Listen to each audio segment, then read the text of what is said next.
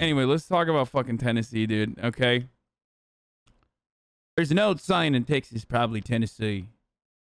Oh, maybe it's in Texas. They fooled me once. Shame on you. Fool me twice. You can't fool me again. That reference dates me so fucking hard because that is a certified GW reference right there. That's a classic.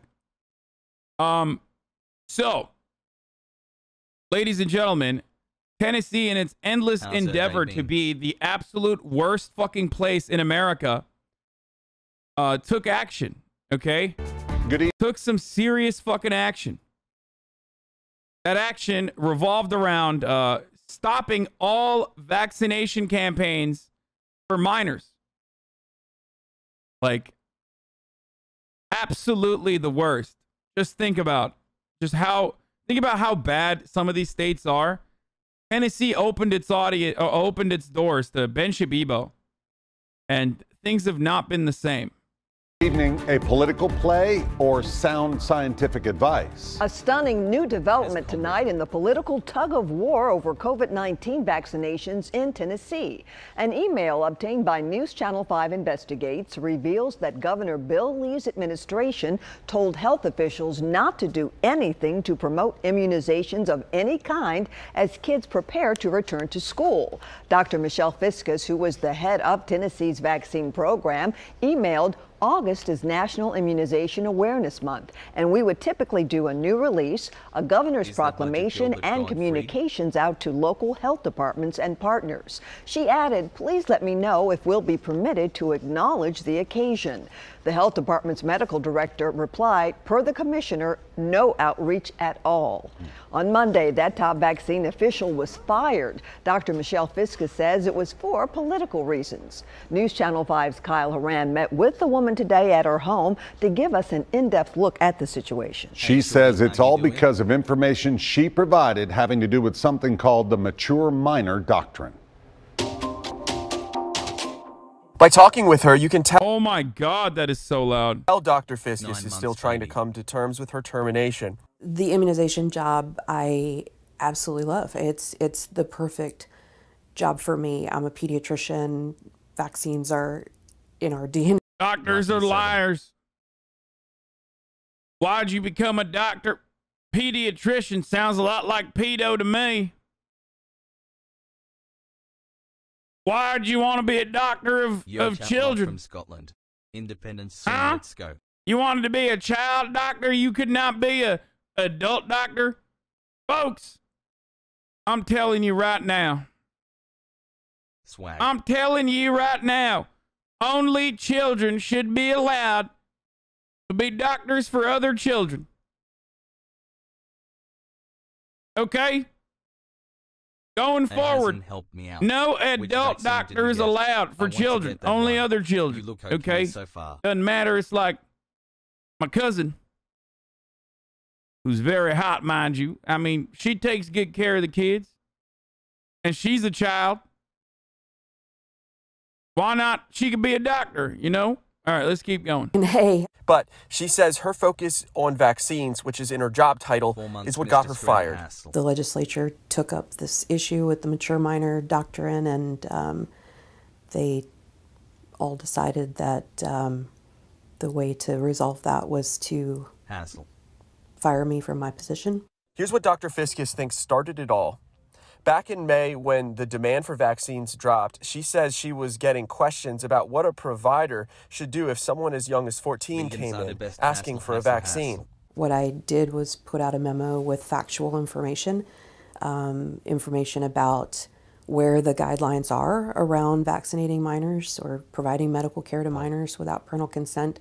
That has been in Tennessee case law since 1987. She provided the mature minor doctrine, case law that states a physician can treat someone as young as 14 as long as they believe the child is mature enough. Then, this happened in the Government Ops Committee.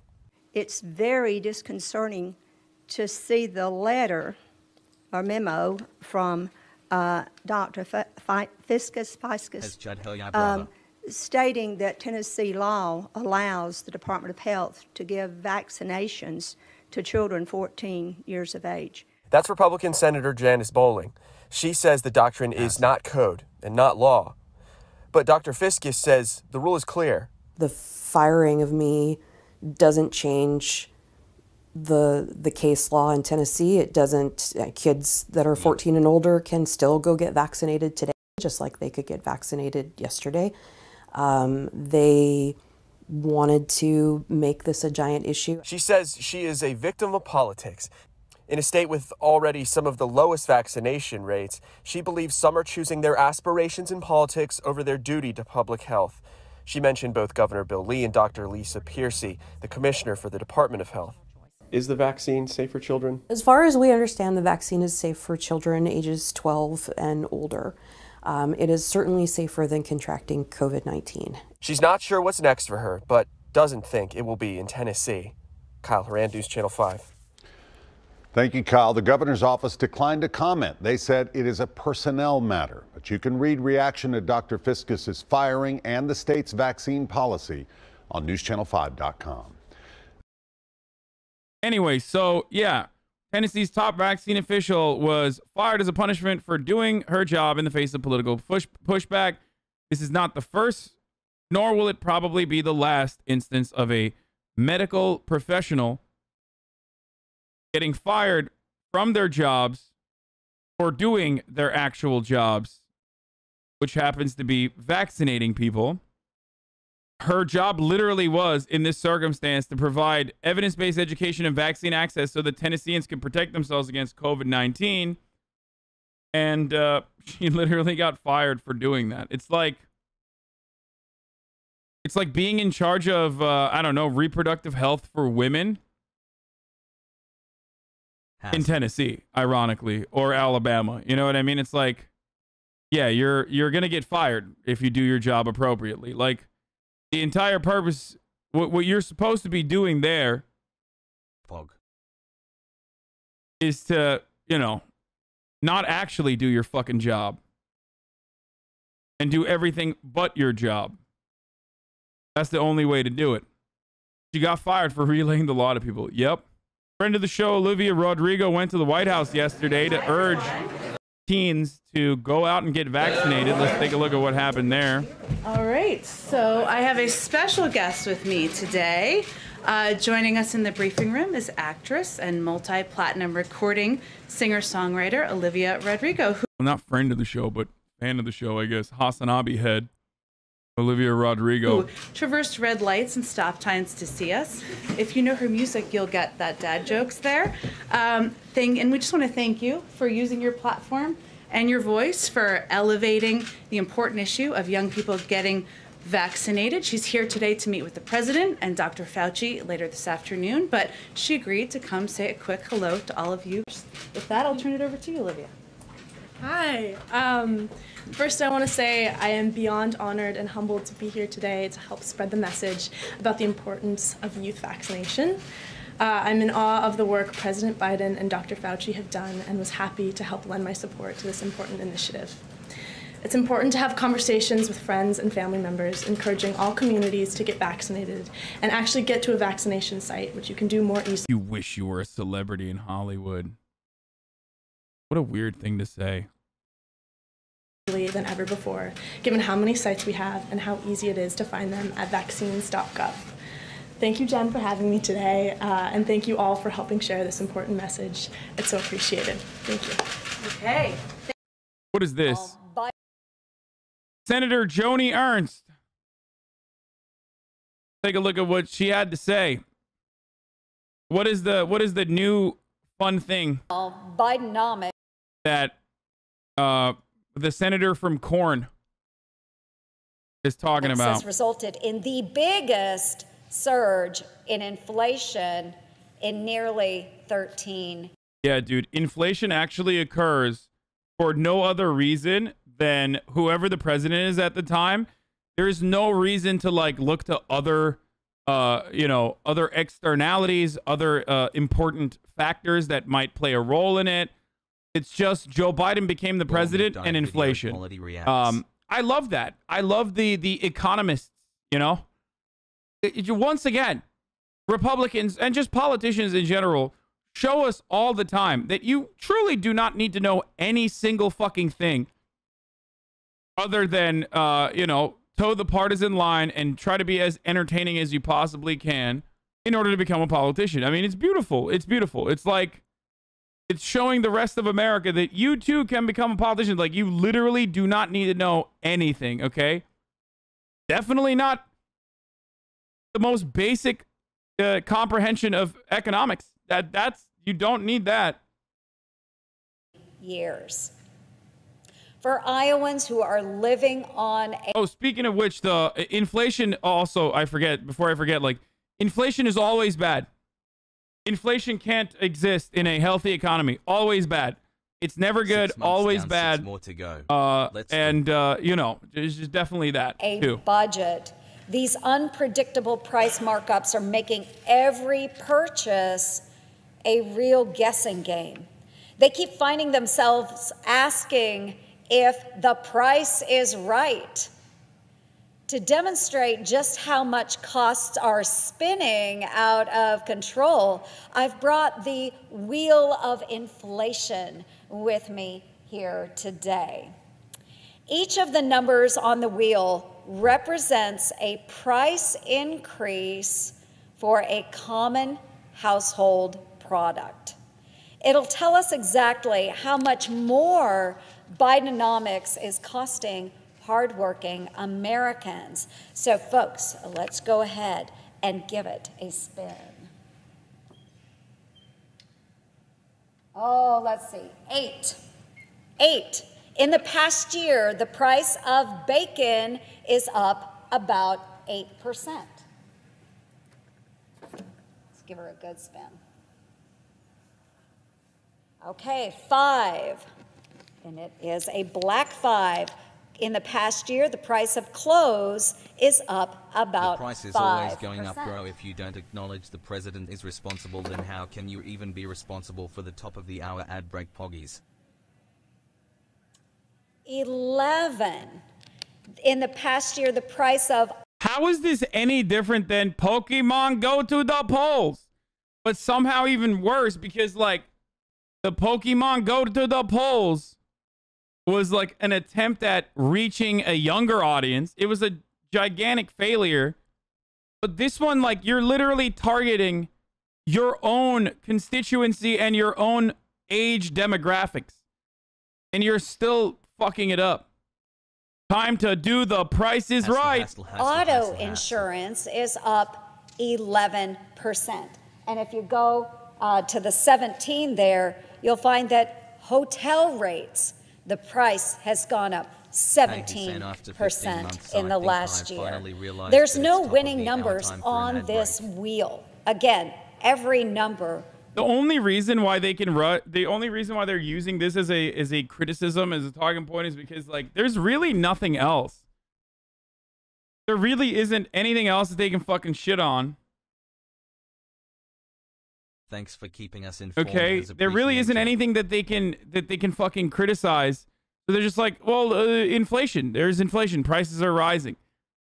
I'm drinking the boomer beverage of choice, by the way. The increase of a common good American consumers are dealing with. There's no winning numbers on this wheel. No matter how you spin it, we simply cannot afford any more Bidenomics. What has Joe Biden done as far as, like, economic policy that may or may not have changed inflation? What is Bidenomics? Can someone explain that concept to me? What is Bidenomics, Jack? What do you think had more of a significance on inflation? Donald Trump or Biden's stimulus package? Trump administration was the one that printed 40% of our current dollars in circulation. Yeah. I found this. I found this incredible tweet earlier today. I forget who said it, but it's like, I think it might have been like Allah Liker. But it was saying, like, it's incredible that, you know, $2,000 in government checks was able to permanently destroy the restaurant industry and made people just leave work and never look back. Jammies. Just remember the things that you have, you know? Like, I don't think it's that big of a problem, obviously. I think that it's a problem that could be solved. It was 3,200. I saw the tweet earlier. Yeah, whatever. However, having said that, you know, there is a solution for it. It's for commerce to, instead of lobbying the fucking government, actually raise their goddamn prices. Raise your fucking wages, dog. And there are measures that you can put in place to, you know, manage and control inflation. But nobody wants to raise interest rates. So, I don't know. Tax wealth hoarders and raise interest rates. Go ahead. Yo. If inflation is that big of a problem, the solution is clear. Raise taxes and raise interest rates. 3 checks totaling $3,200 over 18 months basically destroyed the restaurant industry's ability to hire employees. Is a good reminder to treasure what you have, because everything is a lot more fragile than you think. Also, absolutely zero people have an answer for why inflation has occurred and increased, despite the fact that our interest rates have remained as low as ever. Thanks for all the great content. Despite the fact that wages have not increased. Love how Republicans this notion that raising the wages is going to skyrocket inflation. So why not go all out? Well, there's ways to manage it. So obviously, a world-changing pandemic that killed millions. I mean, more than 500,000 here in the United States. Like, that could have nothing to do with the current situation. Shut the fuck up. It's Price is Right wheel, dude. It's Price is Right wheel time. You fool. Senate Democrat. You lack the processing power to understand that it's Joe Biden, dude.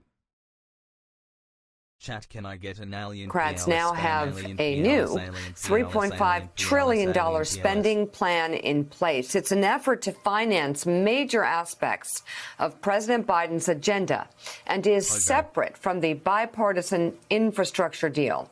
Majority Leader Chuck Schumer said the plan will bolster Medicare and include dental, vision, and hearing coverage. This is what Bernie Sanders fought for, even though we would also like to see a Medicare expansion where the eligibility minimum is lowered to 55, but can't have that. Hi. It would also add major funding for clean energy, according to a Democrat. Wait, did it lower? I thought that they wouldn't lower it. Well, I don't know what the details are yet of the infrastructure plan so far, or the spending plan in general. I thought that was in contention. And, oh, no, yeah. A call to lower the age for Medicare from 65 to 60, not 55. And progressives are still fighting on lowering eligibility from 65 to 60, but not to 55. Also, we don't know what the details are of this yet. It's coming out now. Representative Jayapal says she's been told that the budget resolution will include enough funding to both lower the Medicare eligibility age and expand benefits to cover dental, hearing, and vision. Previous reports suggested only the latter was likely. Okay, this is like very new news. This is as recent as fucking 40 minutes ago. So that's cool. So we got funding for clean energy. I mean, this is still almost half of what the progressives wanted, to the tune of $6 trillion. So this is a neutered bill to what the original bill was going to be.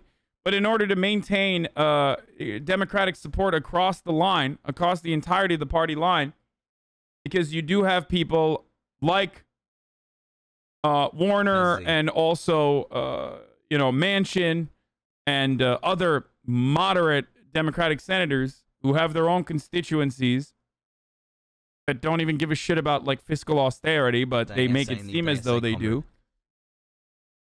In order to make them come to terms with this bullshit, they had to, make it seem like they were lowering the spending. Democratic aid. The agreement would prohibit tax increases on small businesses and people making under $400,000. President Biden will join the Senate Democratic lunch today to discuss details of the plan. As Senate Democrats were negotiating their new spending deal, the bipartisan group of 22 senators were hashing out the last remaining issues of their own plan.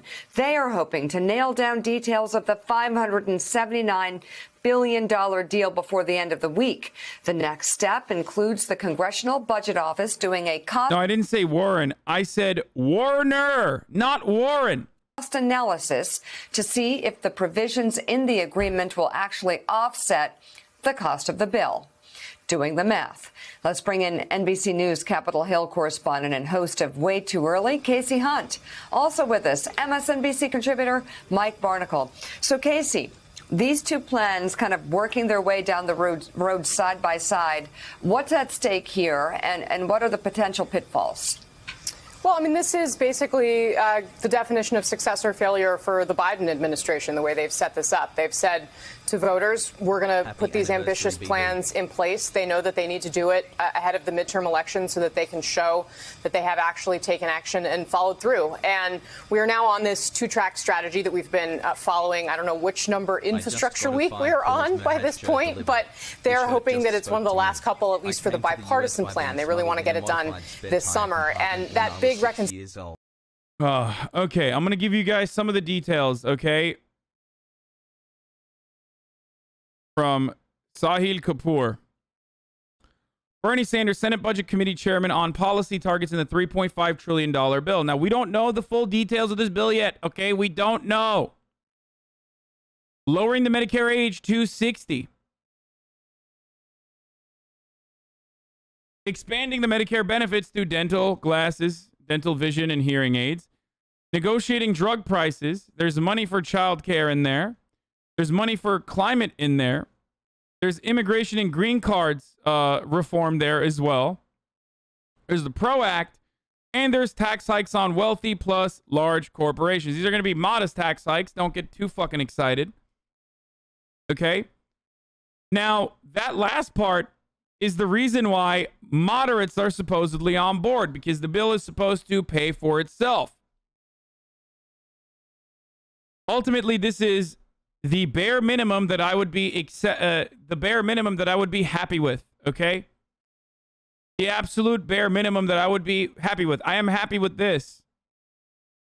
It could be better, but I'm happy with what's going on here. It's definitely good. As far as Biden goes, I mean, I briefly did talk to John Lovett about this as well. He is the consensus ruler, right? He's the consensus Democrat. And the consensus has actually shifted further and further to the left. Like, $1 trillion with a T, relief packages, infrastructure packages. These things are unheard of in the Democratic Party's past. Unfortunately, it moves very slowly. Progress is very, very slow. And it's not even meeting the basic necessities and the basic demands that people are making. But it's still good. Larry Summers is crying right now. Yeah, he's crying into his fucking millions of dollars. Some of the extra details from Jeff Stein, the White House economics reporter for the Washington Post, reposting for extra super duper clarity for people who do not read carefully. This is not a leak of the White House Dem plan, just rough estimates of what various items cost to think through what 3.5 trillion might get you. These estimates were done previously by the CRFB and other groups, including the White House, and do not reflect inside knowledge on the amount of spending that will be in the final plan.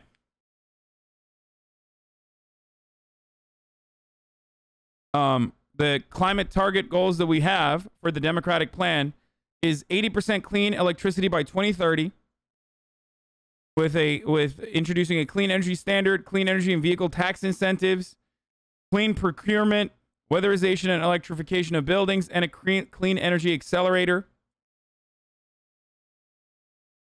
Now, we'll see what happens. I don't know if it will. I don't know how the moderate Democrats, including Joe Manchin, will feel about it. But, I mean, even before I say that, there you go. Good news, bad news for Dems on the Manchin front. Came out of Biden lunch without much heartburn by the top line spend. But boy, does he have thoughts on climate provisions.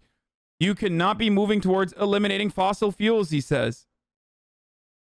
Joe Manchin says he's concerned about maintaining the energy independence the United States of America has. That reminds me, man. I wonder why Joe Manchin has a take like that. That's really interesting. I mean, this probably has nothing to do with it, right? I mean, that would have nothing to do with it, right? No shot. I mean, that's crazy. No, Joe Manchin is doing this for, you know, the 50 coal miners that fucking work in West Virginia that still have a job that haven't been eliminated due to automation. No, it's certainly because he cares about the coal miners, all 10 of them.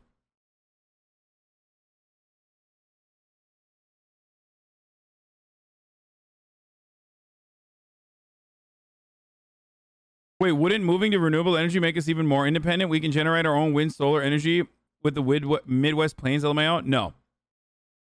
Unfortunately, the only real part about this criticism is that renewable energies are not as efficient as fossil fuels are. Now, part of the reason is because we just simply have not invested the same amount of R&D and same amount of subsidies to the fucking renewable energy industry in comparison to fossil fuels over the course of the past century. So that's the reason. And oh no, yeah. A call to lower the age for Medicare from 65 to 60, not 55. And progressives are still fighting on lowering eligibility from 65 to 60, but not to 55. Also, we don't know what the details are of this yet. It's coming out now. Representative Jayapal says she's been told that the budget resolution will include enough funding to both lower the Medicare eligibility age and expand benefits to cover dental, hearing, and vision. Previous reports suggested only the latter was likely. Okay, this is like very new news. This is as recent as fucking 40 minutes ago. So that's cool. So we got funding for clean energy. I mean, this is still almost half of what the progressives wanted, to the tune of $6 trillion. So this is a neutered bill to what the original bill was going to be. But in order to maintain Democratic support across the line, across the entirety of the party line, because you do have people like Warner and also, Manchin and other moderate Democratic senators who have their own constituencies that don't even give a shit about like fiscal austerity, but they make it seem as though they do. In order to make them come to terms with this bullshit, they had to, make it seem like they were lowering the spending. Democratic aid. The agreement would prohibit tax increases on small businesses and people making under $400,000. President Biden will join the Senate Democratic lunch today to discuss details of the plan. As Senate Democrats were negotiating their new spending deal, the bipartisan group of 22 senators were hashing out the last remaining issues of their own plan. They are hoping to nail down details of the $579 billion deal before the end of the week. The next step includes the Congressional Budget Office doing a cost... No, I didn't say Warren. I said Warner, not Warren. ...cost analysis to see if the provisions in the agreement will actually offset the cost of the bill. Doing the math. Let's bring in NBC News Capitol Hill correspondent and host of Way Too Early, Casey Hunt. Also with us, MSNBC contributor Mike Barnicle. So, Casey, these two plans kind of working their way down the road side by side. What's at stake here, and what are the potential pitfalls? Well, I mean, this is basically the definition of success or failure for the Biden administration, the way they've set this up. They've said to voters, we're going to put these ambitious plans in place. They know that they need to do it ahead of the midterm election so that they can show that they have actually taken action and followed through. And we are now on this two-track strategy that we've been following. I don't know which number infrastructure week we're on by this point, but they're hoping that it's one of the last couple, at least for the bipartisan plan. They really want to get it done this summer. And that big reconciliation. Okay, I'm going to give you guys some of the details, okay? From Sahil Kapoor. Bernie Sanders, Senate Budget Committee Chairman on policy targets in the $3.5 trillion bill. Now, we don't know the full details of this bill yet, okay? We don't know. Lowering the Medicare age to 60. Expanding the Medicare benefits to dental, glasses, dental vision, and hearing aids. Negotiating drug prices. There's money for child care in there. There's money for climate in there. There's immigration and green cards reform there as well. There's the PRO Act. And there's tax hikes on wealthy plus large corporations. These are going to be modest tax hikes. Don't get too fucking excited. Okay? Now, that last part is the reason why moderates are supposedly on board, because the bill is supposed to pay for itself. Ultimately, this is the bare minimum that I would be happy with, okay? The absolute bare minimum that I would be happy with. I am happy with this. It could be better, but I'm happy with what's going on here. It's definitely good. So, as far as Biden goes, I mean, I briefly did talk to John Lovett about this as well. He is the consensus ruler, right? He's the consensus Democrat. And the consensus has actually shifted further and further to the left. Like, $1 trillion with a T, relief packages, infrastructure packages. These things are unheard of in the Democratic Party's past. Unfortunately, it moves very slowly. Progress is very, very slow. And it's not even meeting the basic necessities and the basic demands that people are making. But it's still good. Larry Summers is crying right now. Yeah, he's crying into his fucking millions of dollars. Some of the extra details from Jeff Stein, the White House economics reporter for the Washington Post. Reposting for extra super duper clarity for people who do not read carefully. This is not a leak of the White House Dem plan, just rough estimates of what various items cost to think through what 3.5 trillion might get you. These estimates were done previously by the CRFB and other groups, including the White House, and do not reflect inside knowledge on the amount of spending that will be in the final plan.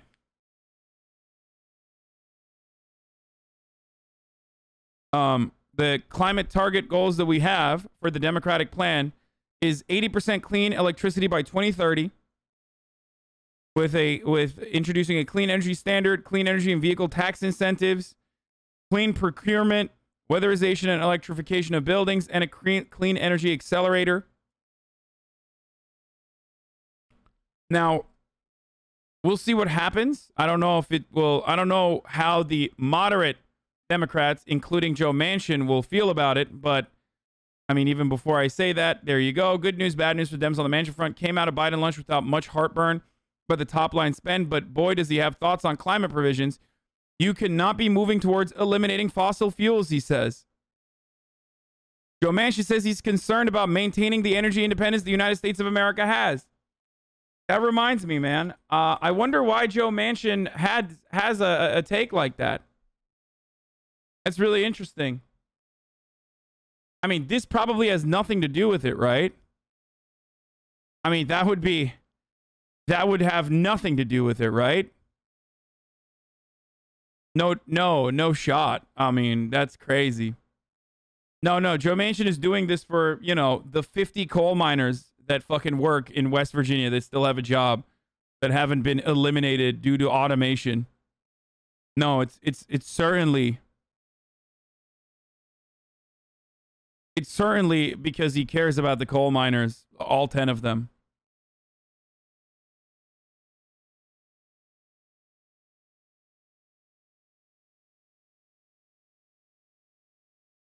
Wait, wouldn't moving to renewable energy make us even more independent? We can generate our own wind, solar energy with the Midwest Plains LMAO? No.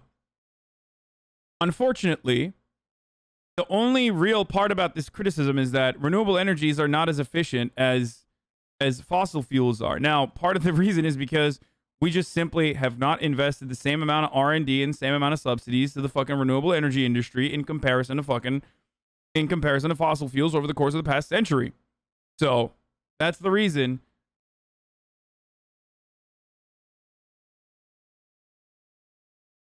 But it does not matter.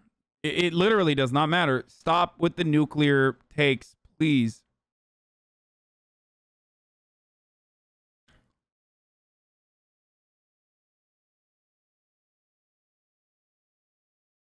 Nuclear energy would not even be helpful for maintaining energy independence in the short term.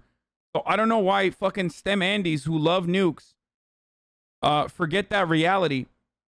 The amount of time that it takes, wrong. Okay, the amount of time it takes to fucking build nuclear power plants.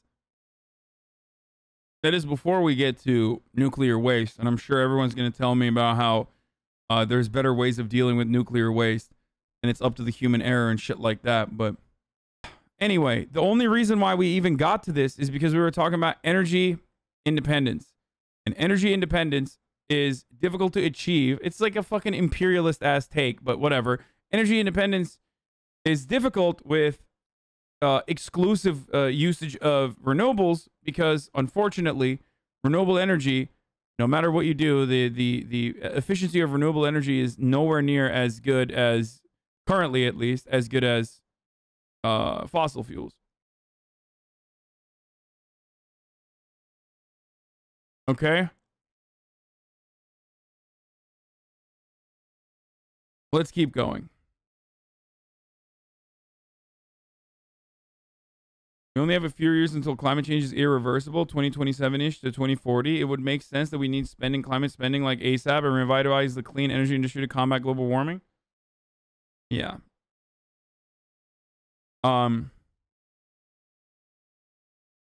What? That's not real, dude. I don't believe this. A YouGov economist poll found that 40% believe COVID was exaggerated for political reasons. 40% believe millions of illegal votes were cast in 2020. 20% believe the U.S. government is putting microchips in COVID vaccines. 17% believe vaccines cause autism. And 12% believe the moon landing was fake.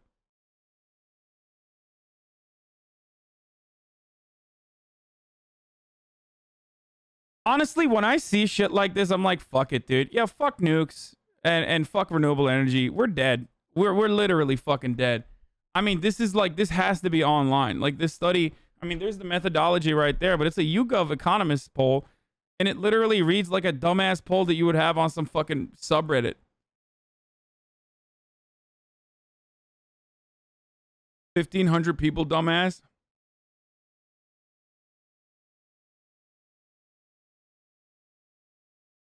I mean,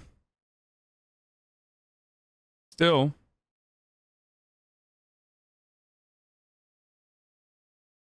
It's like, what do you think that like every fucking poll samples the entirety of the United States or something? It's a decent sample size. Like 12% of that poll thought moon landing was fake. So you can see certain conspiracies losing wind and certain conspiracies popping the fuck off. And I assume a lot of that has to do with politically motivated media coverage. That's it. No one's talking about the moon landing being fake. Everyone's talking about how COVID was exaggerated for political reasons. And for that reason, that's why these people are, that's why these people believe this shit.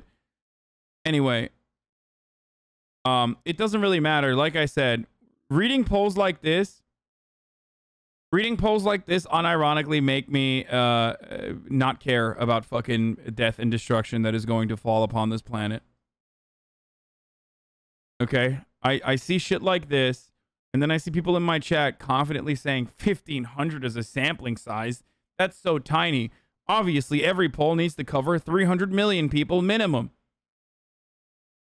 And then I hear about all these like fucking derailments on stream, and I say to myself, fuck it.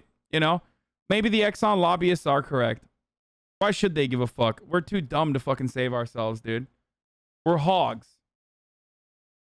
Yeah, I'm just straight doomer pilled currently. That's where we're at, boys. This is where we're at officially, okay? This is where the fuck we're at. Not the best. Not the worst. There are, I don't know how the bill pays for itself. I don't even understand, nor do I care as to why the bill should pay for itself. I think it's like, it's idiotic because it doesn't make political sense. It doesn't make sense from a policy point of view because absolutely zero people care about a bill that is self-paying. Like, no one cares. I'm sorry. No one fucking cares. And it certainly doesn't make sense from a political point of view. Again, no one fucking cares. They're using dynamic scoring in the budget. Higher tax on the wealthy and corporations is how it pays for itself. I guess the only good politically sound thing that this bill does is that it justifies a tax hike on corporations and the wealthy, a modest one, but still a tax hike on corporations and the wealthy, which is a good way to justify it by saying, hey, if you care about the budget, here, this is a balanced budget bill.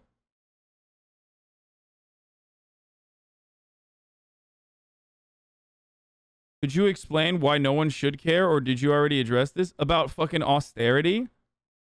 Because we're the United States of America, dude. That's why. It's literally why. We print an endless amount of money to stabilize the economy, and in a panic situation like the peak of COVID, announcing shutdowns and shit like that. But when it comes to helping American citizens, rebuilding our infrastructure, building a robust elder care economy and industry, subsidizing green energy initiatives in an effort to tackle climate change and make renewable energy more efficient, especially when it's a growing sector. When it comes to things like that, we never have money. We constantly talk about the budget, austerity, austerity, austerity. There has never been an austerity conversation when it comes to our endless military spending. There's never an austerity conversation when it comes to cutting fucking taxes for the wealthy and corporations. That's why I am just repeating the same exact shit that these politicians routinely repeat, which is they don't give a fuck about austerity when it comes to things that they care about. I just happen to fucking care about rebuilding our infrastructure, building broadband coverage all around the country, building roads, bridges, rebuilding bridges, fixing up our dams so they don't fucking, flood, reshifting all of our subsidies from the fossil fuel industry that has taken an endless amount of money for far too long and reinvesting it into green energy, renewable energy initiatives, a sector that is growing rather than getting smaller like the fossil fuel industry is. Okay? The war on drugs has really been a war on people, particularly people of color. The Cannabis Administration and Opportunity Act would help put an end to the unfair targeting and treatment of communities of color by removing cannabis from the federal list of controlled substances. This is an idea, it's not just an idea whose time has come, it's long overdue. What you said, and thank you. Here is the motherfucker that's like the voice for the moderates speaking about this $3.5 trillion budget reconciliation package. Chuck Schumer for his leadership and the whole committee. There are times to do really big things. This is one of those times. The time to think about, in the 21st century, is America going to lead the way? Or are other nations like China going to outcompete us, out-invent us. Hell yeah, brother, we're doing it for China. Now, some of you are going to say this competition against China is justifiable rhetoric. Some of you will say that why the fuck are we agitating against China? I like to think that it is so incredibly fucking sad that Democratic senators, Republican senators, just American politicians in general can't even justify fucking building infrastructure in this country, which is like broadly popular, without trying to agitate against fucking China. Like, Americans are such dumb fucking hogs, regardless of where they stand, okay, on the political spectrum, that, like, they can't even justify helping themselves or allowing the government to help them without being like, we're doing this out of spite. The Chinese are gonna hate that we're cleaning our fucking energy infrastructure, brother. I fucking, hell yeah! Yay, yay!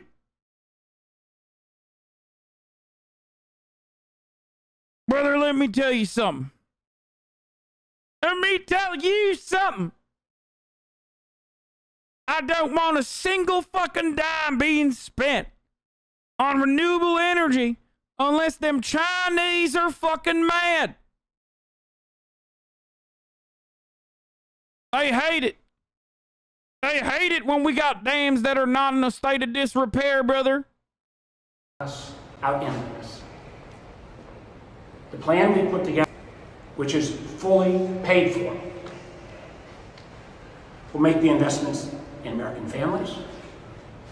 We'll take on what Bernie and frankly led mostly by Sheldon Whitehouse, the existential threat of climate change in a way that will meet the needs of leading the world on this critical issue. I make no illusions how challenging this is going to be, and I want to thank all of the members in both parties who are working on the bipartisan infrastructure plan. We've got a ways to go on that, but huge progress is made. I've been in this job for now about 12 years. I can't think of a more meaningful effort that we're taking on than what we're doing right now. Probably more meaningful than anything I've done in my public service. I think a lot of us have realized this is that moment where we rally this country to dream big and do big things. And I think over the next couple of weeks, you're going to see that executed on the floor of the Senate.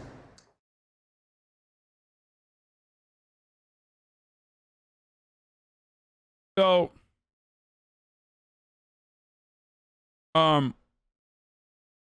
the PRO Act could potentially be taken under, which is surprising, but the PRO Act could be in the budget reconciliation as well. A lot of people are mentioning this.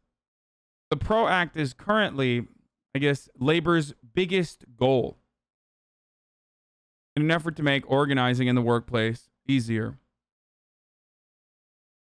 It's a bill that will protect worker organizing efforts. Obviously, I don't need to tell you at this stage how important that is, how important unions are, and how important workplace organizations are, and how this is the next step towards democratizing the workplace. There was a bill that passed back in March with the House Democrats that approved a bill that would provide protections for workers trying to organize. And it passed with 5 Republicans joining Democrats in favor of it. Now, of course, until this budget reconciliation, it was slated to be dead in the water in the Senate. But let me give you a little bit more about the PRO Act, Protecting the Right to Organize Act. Let me give you a little bit more details about it. According to Trumpka, the head of the AFL-CIO, the PRO Act would protect and empower workers and exercise our freedoms to organize a bargain. It's a game changer if you really want to correct inequality in this country, wages and wealth inequality, opportunity and inequality of power. Passing the PRO Act is an absolute essential to doing that. One of the greatest examples I can give you as far as the importance of labor unions in this country and collective bargaining agreements that labor unions advocate for is a comparison to other OECD nations. America has an 11% unionization rate. Okay, that means only 11% of our entire workforce is unionized. Okay?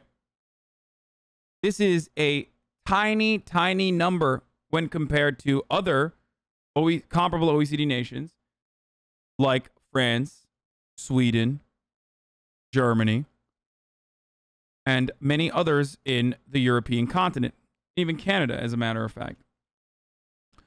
Unions are the only way that you can collectively bargain to improve your benefits, to increase your wages, and to stop, unnecessary, not unnecessary, but like to stop your bosses from dictating your life and put you in unsafe conditions, for example.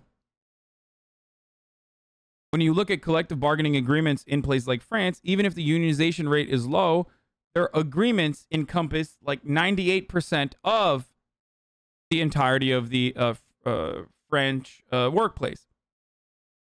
It's not an accident that other countries have higher wages and better benefits.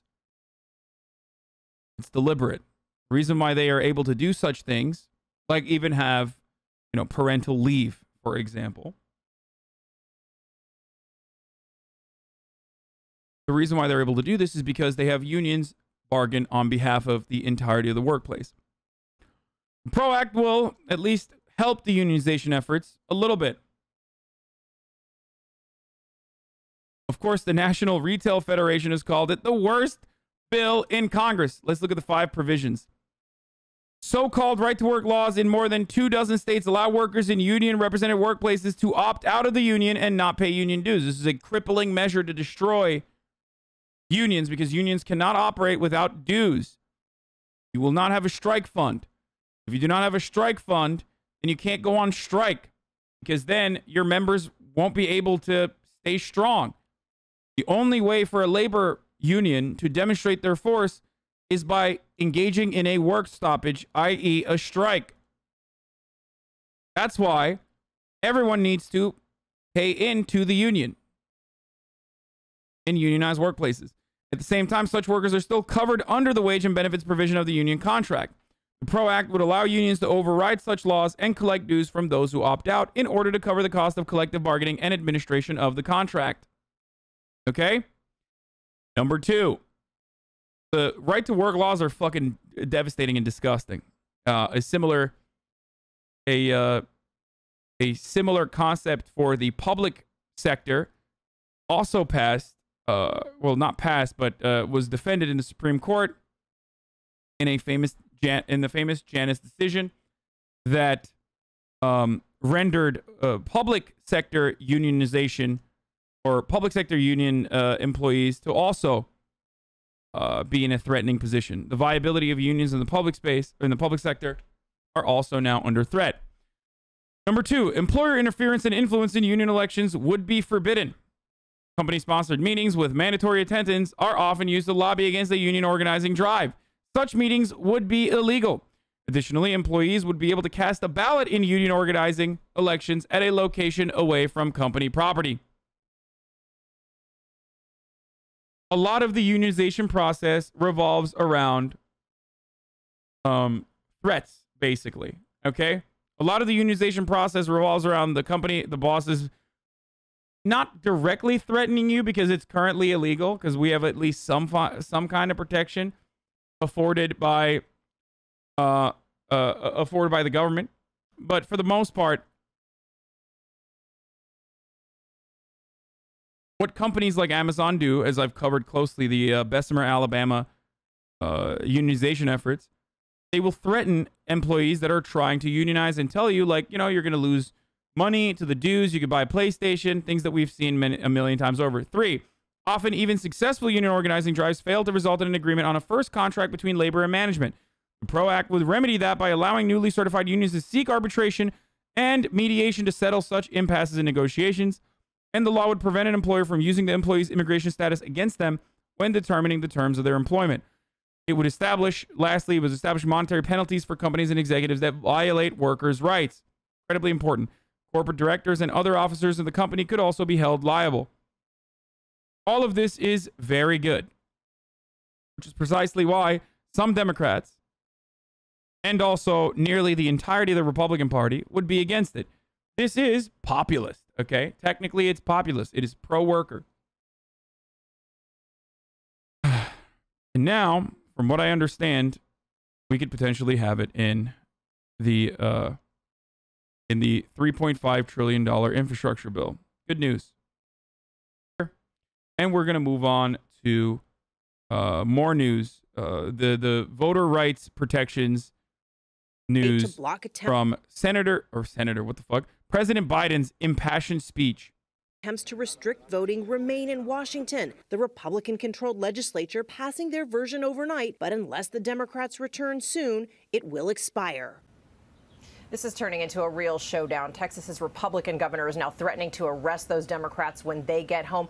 For now, their plan is to stay in Washington and push for procedural changes on a national level. Basically, they're really trying to run out the clock back in Austin until their legislative session expires in early August. But look, George, eventually they do have to go home. And at the end of the day, it's the Republicans who've got the votes right now on this one. And Cecilia, Senate Democrats overnight also announced that they've reached an agreement within their party, at least, on President Biden's major infrastructure investment proposal.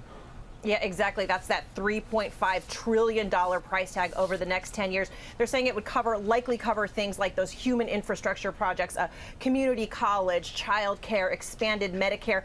Much of this is going to be paid for. We've been talking about this by tax increases on corporations and the wealthy. This is likely to be a party line vote. George, the president expected to head to the Hill today to try to shore up support on this. Right, but it's not clear that all Democrats are supporting it right now. Okay, Cecilia, thanks very much. Here, we'll do a quick button on the Haitian American suspect in the assassination who worked on and off as a DEA informant. More information is coming out of the Haitian president's assassination that at least make me question my original idea that maybe this was not the work of the State Department, because there is hella involvement with the State Department. I still do think that they are private contractors. Especially because America doesn't really assassinate leaders that are American puppets, but who knows? Maybe they wanted to install someone else, like a Erdogan versus Fethullah Gulen situation. But having said that, Erdogan was not necessarily as pro-America at the time as the Haitian president was at the time of his assassination. So. This morning, we have new information on a U.S. citizen arrested in Haiti in connection with last week's presidential assassination. A U.S. law enforcement source tells CBS News that Joseph Vincent was indeed a confidential informant for the Drug Enforcement Administration on and off for several years. Our source also says he was not involved with the DEA at the time of this attack. Mola Langui is in Haiti's capital, Port-au-Prince, with more on the story. Mola, good morning to you. Well, good morning. Vincent was one of about 30 people and one of 3 living in Florida that Haitian police say played a role in President Moïse's assassination. He claims he was there simply as a translator. As you mentioned, we now... Yeah, he was just a translator, dude. Translators always say, hey, we're with the DEA when they're doing an assassination. It's something that translators just simply do, you know? Oh, man, I was just a translator, which is why I yelled that I was a fucking federal officer in the process of assassinating the fucking Haitian president. Another suspicious part of this process is the fact that not a single one of the bodyguards of the Haitian president at the time were harmed. It makes no sense. I mean, this is a fucking setup, dude. 100%. Know that he previously had ties to the U.S. government as an informant. President Jovenel Moïse was gunned down by assailants claiming to be members of the DEA exactly 1 week ago. We now know one of those men, 55-year-old Haitian-American Joseph Vincent, previously worked for the DEA as an informant. The Drug Enforcement Administration denies any involvement with the assassination. Former DEA agent Mike Vigil has worked with informants in Haiti, but he had not worked with Vincent. These are individuals that are usually engaged in criminal activities, but we use them because they can provide very valuable information on the activities of criminal groups the organizational hierarchy of these groups as well. Haitian police remain focused on another Florida resident they arrested, Christian Sanon, who they say was a key player in the assassination. We spoke to Haitian professor Michel Planchet, who confirmed reports that he and Sanon spoke as recently as last month. Is Christian Sanon the fucking doctor? This is a really interesting figure. The one that, yeah, he is the doctor. Okay. He's a pastor out of Florida who got on a fucking private jet. I thought he was also a doctor. Is this not the fucking doctor? Yeah, he is a medical doctor, or at least on social media, he considers himself to be he presents himself as a medical doctor and Christian minister who's providing leadership for Haiti throughout a life of positive action and absolute integrity. This dude was on a fucking private jet with some of the people, if I'm not mistaken. Christian Emmanuel Sanon, a Haiti-born 62-year-old who's been living in Florida for more than 2 decades, helped recruit the group of some 24 people who stormed Haiti's presidential palace on July 7th and served as a middleman to the unnamed masterminds of the operation. Very interesting. Haiti's police chief Leon Charles said he believed a high-profile doctor had hired a Miami-based security firm, which had in turn hired a group made up of mostly Colombian former soldiers to carry out the operation. On Sunday, Charles identified Sanon by name, said he had arrived in Haiti in June with political motivations, traveling on a private jet with several of the alleged perpetrators of the shooting. What is also remarkable in this situation is that these motherfuckers, like they were in and out. Like, they were very efficient at murdering, but then they didn't escape the country, which makes no sense. Why wouldn't you try to run away from the country after doing an assassination on the president? They were so easily caught. Like, who the fuck does that? It's just like every part of this story is incredibly sus, dude. This is Among Us through and through. You got an unpopular president being assassinated. None of the bodyguards are harmed in the process. These guys present themselves as DEA agents falsely. Okay. There's Americans involved, like American Haitians involved in the process. It's just like, it's just built like a fucking movie, dude. And I still don't know. I mean, I will still not be able to form a coherent opinion on this unless I figure out who the hell is going to be installed as the new leader. Because this did happen at a time when, although Jovenel is a U.S. puppet, this did happen at a time when he was refusing to leave power. Also, remember Barbecue, who people thought was a lumpenprole turned revolutionary Marxist-Leninist? Barbecue is vowed to avenge the death of the president.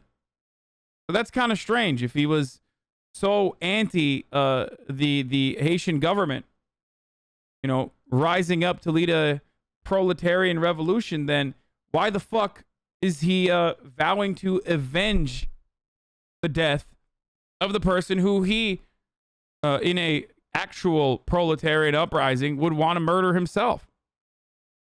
Kind of curious. A Florida-based friend of Sanon told AP that the pastor had been duped by people claiming to represent the U.S. State and Justice Departments who wanted to install him as president. Sanon had believed the plan was to arrest but not kill Moise, the friend claimed. Interesting stuff. And that Sanon told him he was on a mission to replace Moise, and that Moise would be resigning soon. Planchet denies any involvement. Here at the Prime Minister's residence, the acting head of government is requesting patience in the investigation. The question the fuck, this dude's just planted outside of his house? That's crazy. Is how much patience as fear and instability continue to rise here? Do you feel safe here? No. No, I don't think anyone feels safe. Kalinda Maguire builds clean-burning stoves for Haitians who are living in poverty. She told us she has no plans to leave, despite the political chaos. There's a lot of people here that, regardless of who is holding the political power, are willing to work for their country and make changes happen. I think that's what's important to highlight. You want to be here and you want to be part of the change. Exactly. Well, here in Haiti's capital, the U.S. government making its presence known. A dozen Marines were sent in to beef up security here at the U.S. Embassy as the investigation into the assassination continues.